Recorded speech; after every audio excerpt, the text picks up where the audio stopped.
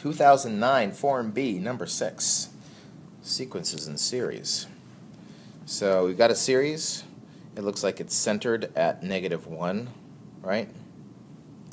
Find the interval of convergence of the power series and then justify our answer. Well, this is geometric, so there's more than one way to do it. You could do it using the ratio test, but in fact this is a geometric series. So geometric series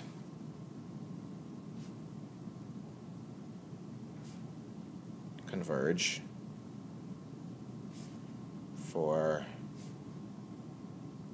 only when the R is between -1 and 1, period. No checking endpoints, no nothing. If it's a really bona fide geometric series, the R has to be strictly between -1 and 1, right? Because it's a multiplier. If you start multiplying the terms by 1, you're not going to decrease to 0. So this is the real thing. So that means the multiplier, which is x plus 1, right?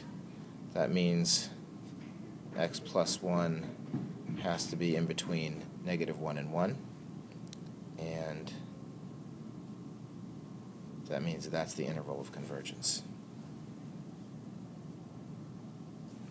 So that's it. Part B. The power series above is the Taylor series for f about x equals -1. Find the sum of the series for f. Well, that's again recognizing that it's geometric. The sum of the series is, since it's geometric, it's the first term over 1 minus r. So the first term is 1, and the multiplier is x plus 1. So that looks like it's -1 over x. Right? Right.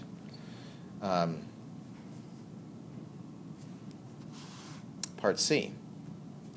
Let G be the function defined by the area under the f function, which we know what it is, right? This is the f function, right? F equals -1 over x. They want us to find the value of g of -1/2 if it exists, or explain why g of -1/2 cannot be determined. There's two ways of doing that. You can do you can work with the series if you want and try to take the antiderivative and figure out what the -1 is going to do there. The -1 is going to make all these terms, all these bits 0, right? Let's try it that way and see how that goes. So if you were going to go that way, you'd say, okay, I know that g of -1/2 is equal to the integral from -1 to -1/2 for this series. That's 1 plus x plus 1 plus x plus 1 squared plus x plus 1 cubed, etc. And then so we take the antiderivative. Antiderivative of that is x. Antiderivative of this is x plus 1 squared over 2 plus x plus 1 cubed over 3 plus x plus 1 to the 4th over 4, and so on and so on, from -1 to -1/2. Right?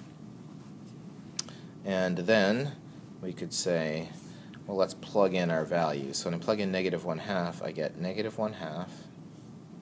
When I plug -1/2 into any of these little things here, I'm going to get -1/2, right? So -1/2 squared over 2 plus -1/2 cubed over 3 plus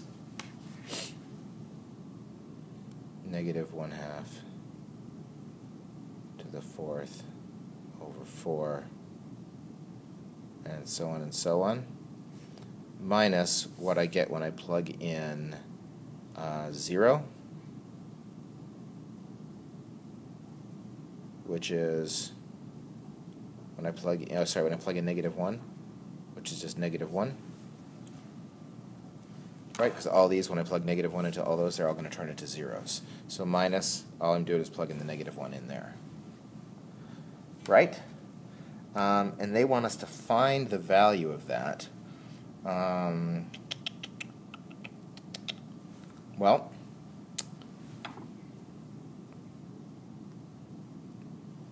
I don't know.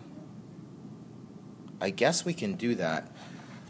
There's two. I guess the other way would have been a better way to go. I remember something that maybe you don't, which is, I'm going to just put the 1. This is a plus 1 here, so that's going to give me 1/2.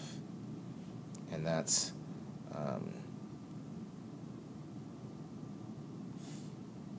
actually, I'll leave that there. Never mind. I'll leave the plus 1 at the end. Okay, what series does this look like? Sometimes you just have to recognize a series.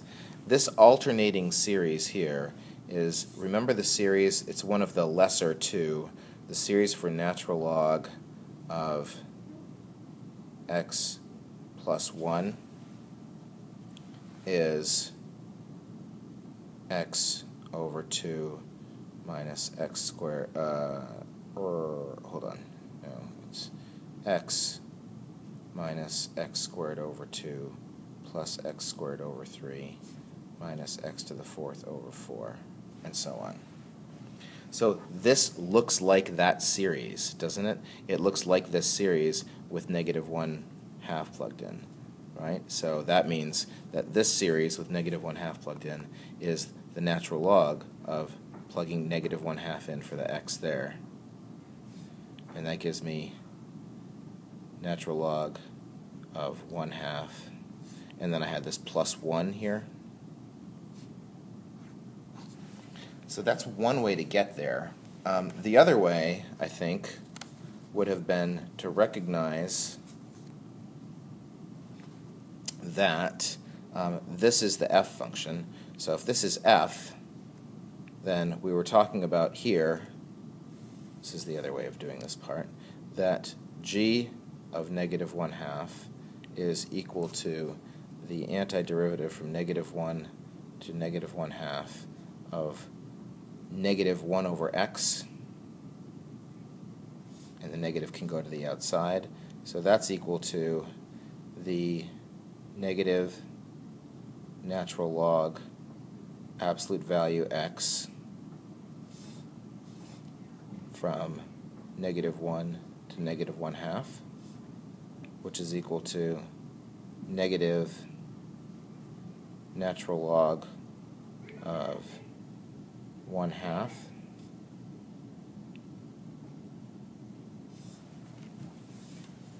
and let's see, are these two things equal to each other? I think that they are not. So I wonder which one is right and where I have gone slightly wrong. I would be pretty confident about doing it this way. That's probably what they expected you to do, and not go through all this and remember that series. So something went funny here, I think.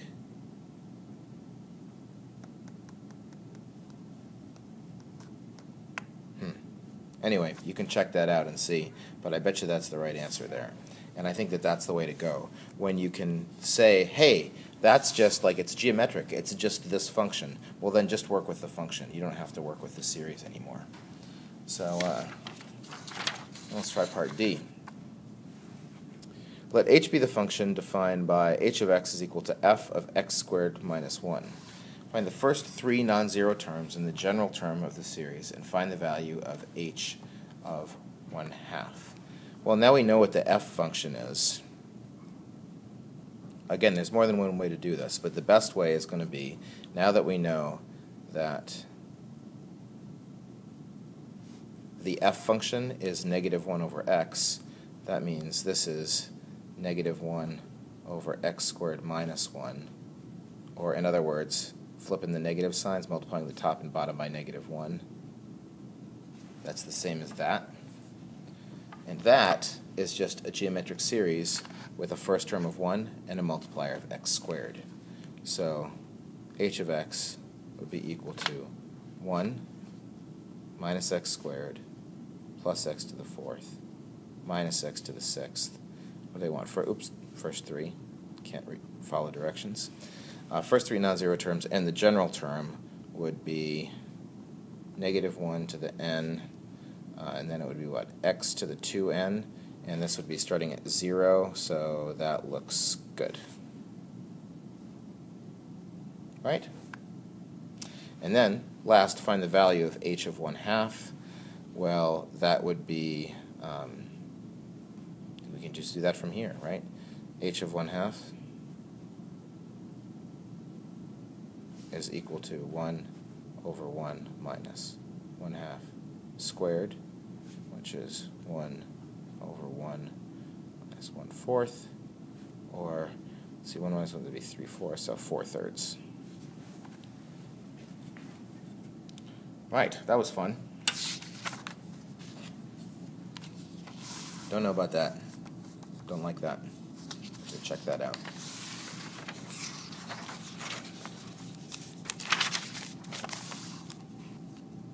All right.